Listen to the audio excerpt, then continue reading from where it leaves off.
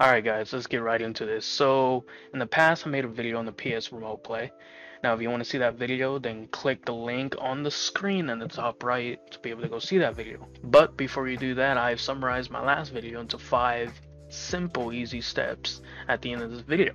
Now click this timestamp right here to go to that section if you want to just get that over with. But this video is all about my likes and dislikes on the new update that PS Remote Play has put in. I've done this way too many times to restart. I'm not restarting, so we're just gonna go with the flow. If you do not already have the PS Remote Play software downloaded to your PC or laptop, then go to Google, type in PS Remote Play. The download should pop up. Then you go to the first link it gives you. Scroll down. If you have a PS5 already, great. Click on the first link. If you do not, and you have a PS4, click on the first link on the PS4, scroll down, and it will show a download button. So after installing the software onto the computer or laptop that you have, the first thing you will see is this.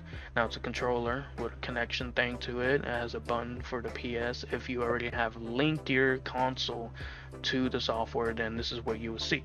But if you haven't, I'm pretty sure it will have a link manually thing. You click on the option to where you link it, and it basically gives you a 4-digit code from your PS4 that you would have to go to the settings. It tells you the steps on the software right here. It has like on the top of it, and it gives you like directions on where to go to where to find that code. After you found that code, you enter it into the software here, or the option of where it gives you, and it basically your console's linked. If you already linked it, this is what you would see. So it's, as you can see from the past, it's really new. I like how it looks. Over here to the left, the icon on the settings, it basically shows you your PlayStation Network. You can either be signed in with your PS Plus account on here. It will show your PS Plus thing right here, the yellow PS Plus like icon. But if you choose to use your main account with the software while you're signed into here, then you would have to use the USB on the remote, on the controller. So if you do not, then, as you know, the cheat secret that everyone should know already, if you don't, then you should have clicked the link at the beginning of the video, but you're gonna see it anyways after this video. So after that, there's a tab where it says video quality for remote play, has resolutions and the frame rates. This is where you set your resolution and frame rate. And then this is just the information tab.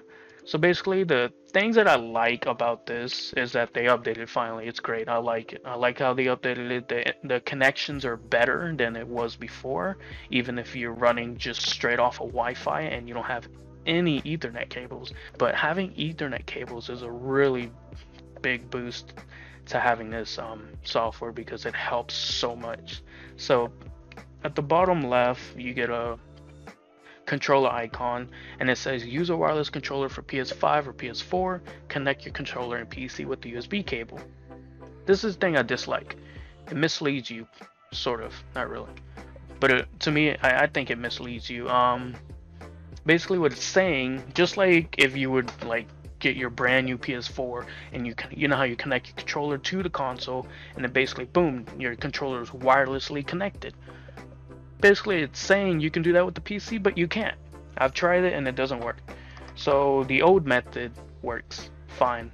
It still works, so you can do the old method, but the USB cable, if you connected the controller in the past, in the last update, when you moved the controller left and right, it was like behind by like half a second, but now it's on point.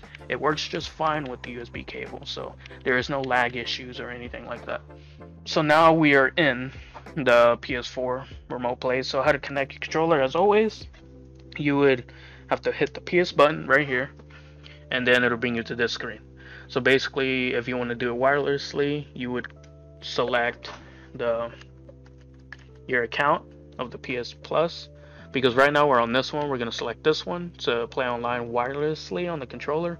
But if you already have your main account signed into the PS Remote Play, then I would stick to your main account, but you would have to use a USB cable.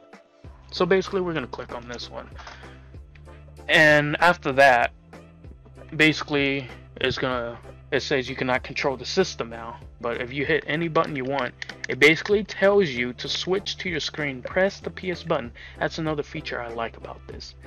It tells you to punch the PS button. Last time it didn't tell you to punch the PS button. You just have to figure it out yourself. So now it tells you, and it basically brings you to your main account. So that's an awesome feature I like about that. That's the best feature I like about it. Anyways, that's like the end of this video. Thank you guys for watching. Like and subscribe as you've seen on the screen, or as you see at the top right. We're almost at 60 subscribers.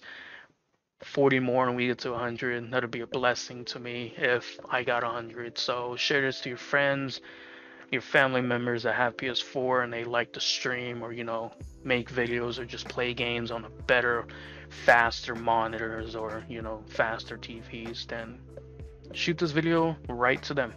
Anyways, I am getting off this because it's taken me like more than an hour to make this, so I'm leaving. Goodbye. Alright, step 1. Create a new user. This is going to be your dummy account. Step 2. Download, install, and open the software.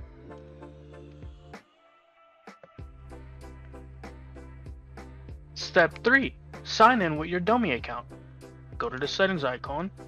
Sign into your dummy account that you just created.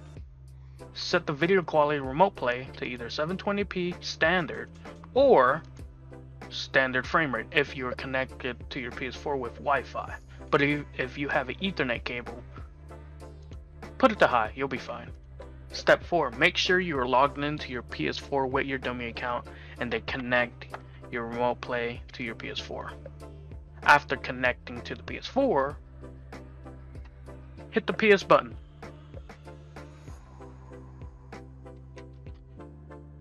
Go to your PS Plus account. Click the X button. And step 5, which is the final step, hit the PS button again, and it also tells you to hit the PS button. So that's a really cool factor to this feature. And now you're connected wirelessly, no USB cable, to the remote controller, and it works just fine.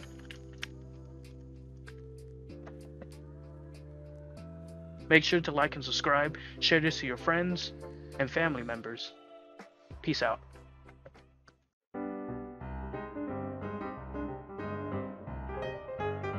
Go to the top. Click the link in the top right of the screen. Click the link in the top right of the screen. Click the link in the top right of the screen. Click the link in the top right of the screen. Is that hard? No. Why can't I say it? I don't know. Then click the link that I'm gonna put up in the top. Now click, if you want to see that video, then click the link in the top right of the video.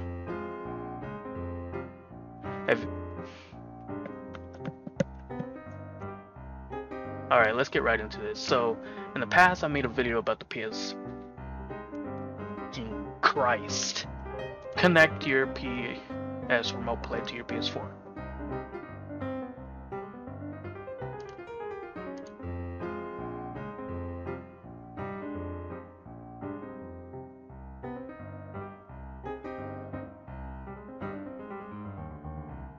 The fuck? How the hell do y'all talk to a camera, dude? This is so hard. I can talk when I play video games, but I can't talk when I'm staring at a lens.